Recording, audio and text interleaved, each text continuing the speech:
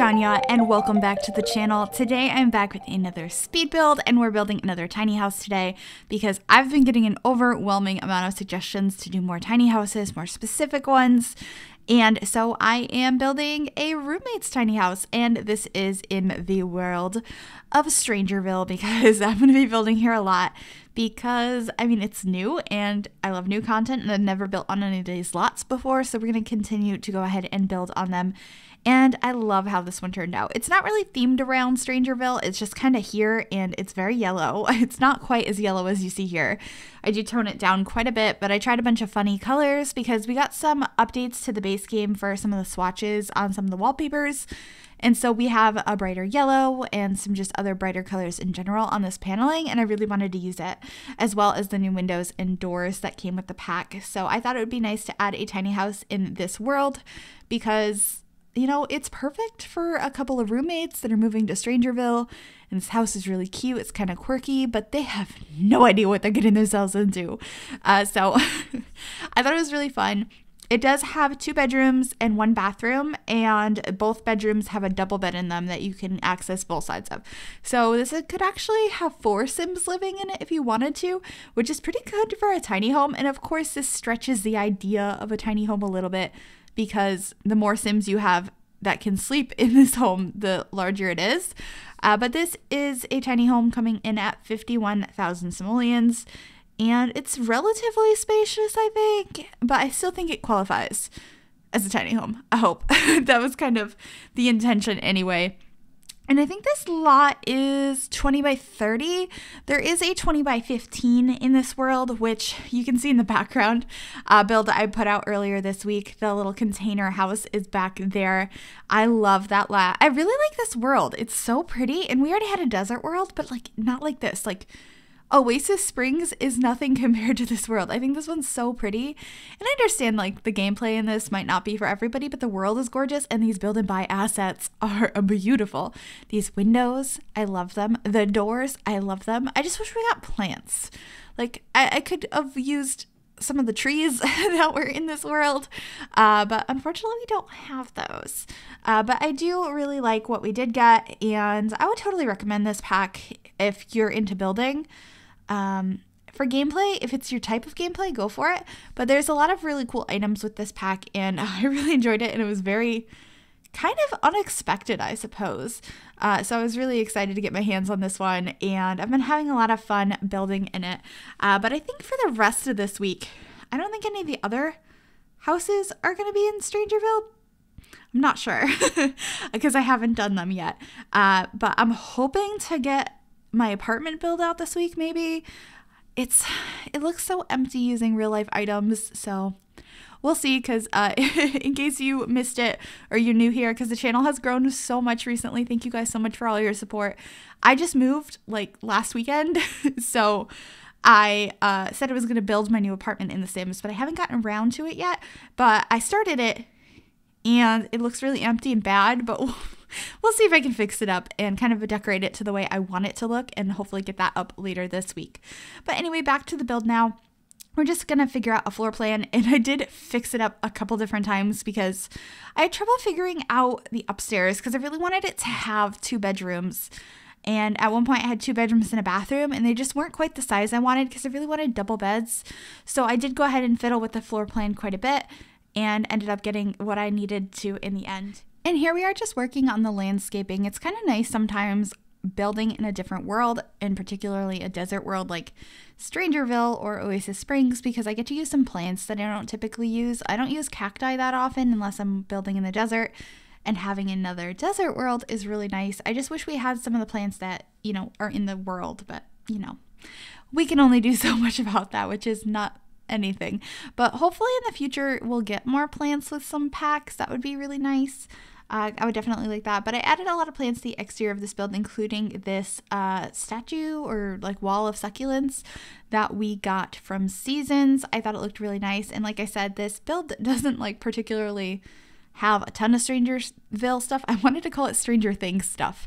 No, Strangerville items in it. It has like one quirky thing in it, which I'll point out when we get to it. It's in the kitchen. But for the most part, it's just kind of a fun, colorful build for some roommates to move into. It's just a 2-bedroom house that I imagine, newcomers might come in and rent before things happen in the town that I won't spoil. I actually haven't played through it at the time of recording this, but hopefully I will soon. I'm hoping to get that out sometime this week. But here we are in the kitchen. I brought the yellow paneling onto the interior of the house from exterior, and I love these windows with like the white and the yellow. I think it was just so nice that we have so many bright colors now in the game. I love how the yellow looks in this world against like the bright reddish orange mountains. It's so pretty, or like rocks, I guess. I don't know what you would call them, but they're really pretty.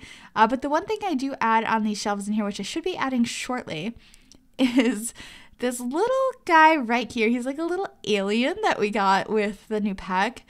And I was kind of thinking this item just happened to still be in the yard or in the house when they moved in. Like they hadn't moved in their stuff yet, but this was just there. I just thought that was kind of like a creepy like artifact of somebody that used to live here. I also just like that idea because when I was a kid and we moved into a childhood house, when my parents showed us the house like way before moving day, I think they had just closed on it or something. We were walking around the yard and I found this stuffed cat and I kept her. All her stuffing was ripped out. She used to be like an electronic cat, like that you like squeezed and it meowed or something. I have no idea, but she still had the wires in there, but like everything was missing and damaged and like all of her insides were gone. But my mom let me keep this cat that I found and I named her Sassy after the cat in Homeward Bound. Anyway, completely unrelated. That's just kind of the thought process I had when I was putting that little alien creature here. I was just like, maybe it was there from the previous owners, like mysterious, how did it get there? And so that's kind of why I added it. But this house is super yellow and blue because I think yellow and blue go very well together. And I struggled a little bit with picking some rugs and I swapped them out a bunch of different times, but I do end up using this rug from Get Famous and this other one from Seasons. I think that one's from Seasons, right? And a tabletop from Parenthood, as well as some base game chairs in yellow and blue. And I love this color scheme. It's one of my favorites. I did it a couple weeks ago in that tiny jungle home I did because I just think it's such a pretty color scheme.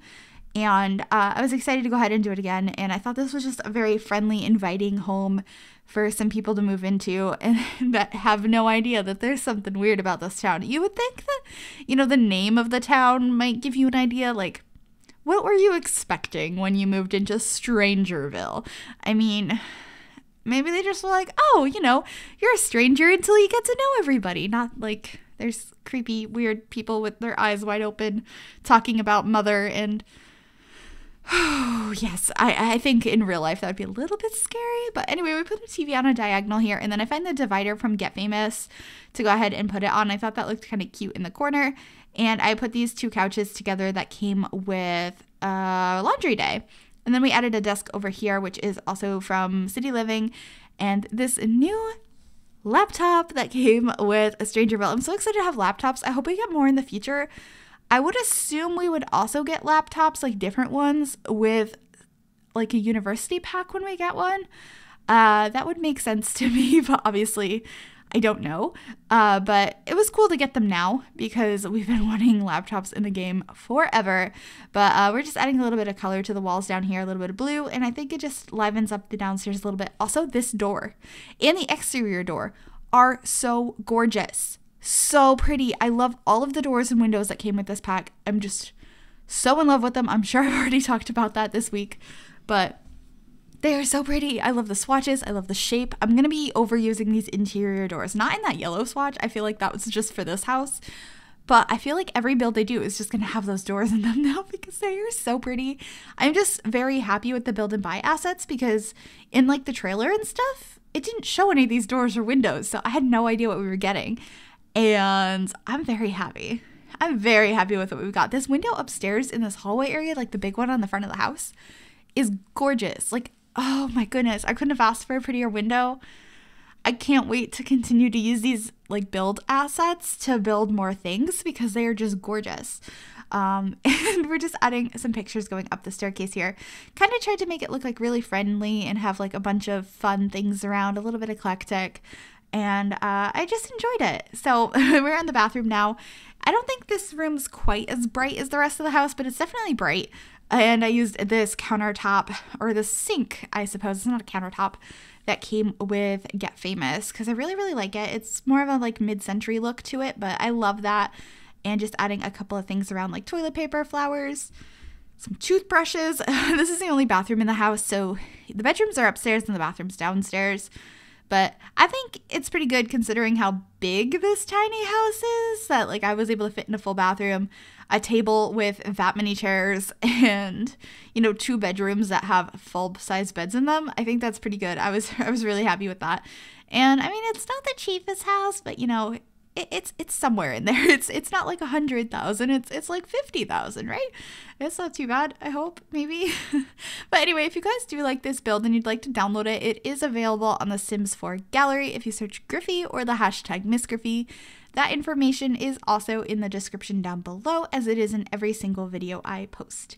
But anyway, we are onto the bedrooms now, and I switch up the colors in both of these a bunch. One of them ends up staying yellow and blue, I believe, and the other one is like more brown and yellow, if that makes sense. I just had fun with these color schemes, and it was really nice to do something really bright for once, because I tend to do way more neutrals and dark colors because that's my own personal style, but it's definitely nice to switch it up sometimes. So I was really excited that we got so many bright colors on the swatches of some of these build assets, as well as the update to the base game wallpapers, because I really needed to build a bright yellow house, and I'm glad that I was able to without using custom content. But we're just adding some more color to this room, and then we'll be working on the other room. Like I said, I believe it's brown and yellow, which sounds weird, but like I feel like it's like a beigey color in like one yellow wall, which I thought looked really nice, and I was excited to use some of this orange. Oh, orange and yellow? Oh yeah, it's like a beigey orange. I don't know. I knew it looked cute. I like how it looks, and I think it's still really bright, but the walls are not too crazy. I enjoyed this build a lot, and I hope you guys did like it too. If you did like this, make sure to give it a big thumbs up. You can also subscribe to the channel if you have not already, and if you click that little bell, it'll turn on notifications, so you'll be notified of every single time I upload a new video. And also, if you want to keep up to date with what's going on with me, you can go ahead and follow me on Twitter. That is also linked down below. I'm very active on there. And yeah, thank you guys so much for watching. We're coming to the end of the video. Enjoy the screenshots, and I will see you guys soon. Bye, everybody.